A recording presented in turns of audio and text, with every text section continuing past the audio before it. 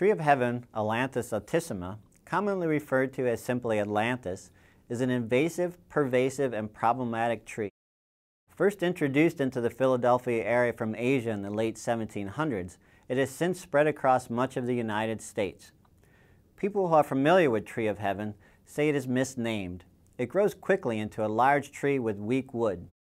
Tree of Heaven vigorously reproduces by seeds and root suckers. Root suckers may extend up to 50 feet away from the parent tree, as shown in this photo. And Tree of Heaven is allelopathic, which means it produces a toxin that inhibits the growth of other plants. Tree of Heaven can quickly overwhelm roadsides, fields, and natural areas, crowding out native plants, leading to a decline in native plant species diversity. Tree of Heaven can also inhibit forest regeneration and slow or stop natural succession. Except for the Ailanthus webworm, native insects will not feed on Tree of Heaven. This is a problem for wildlife because insects form the base of the food chain. In fact, 95% of all terrestrial bird species raise their young by feeding them insects. When Tree of Heaven takes over areas, wildlife habitat is degraded.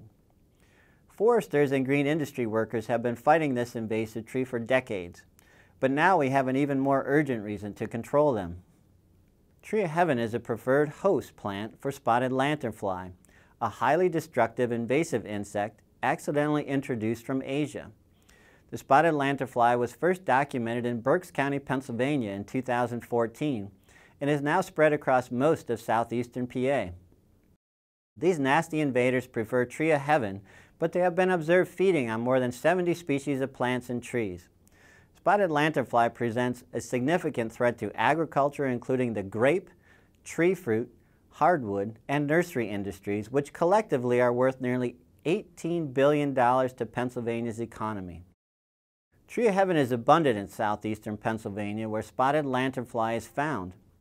The prevalence and pervasiveness of Tree of Heaven provides a readily available food source for the spotted lanternfly, allowing them to multiply and expand their range. Both Tree of Heaven and spotted lanternfly are aggressive invasive species.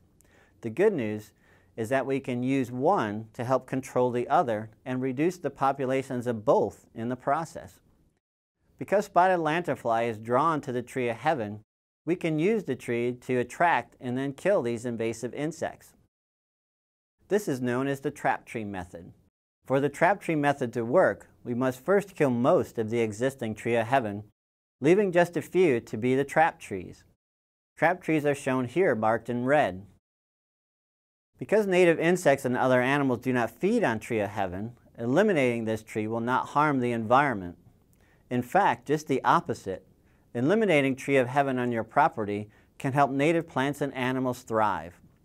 However, killing Tree of Heaven is challenging. Simply cutting the tree down causes it to send up vigorous stump and root sprouts, as you can see in this photo. So what can you do to control these trees? Penn State Extension has developed methods to effectively manage Tree of Heaven. For the latest information, visit the Penn State Extension website.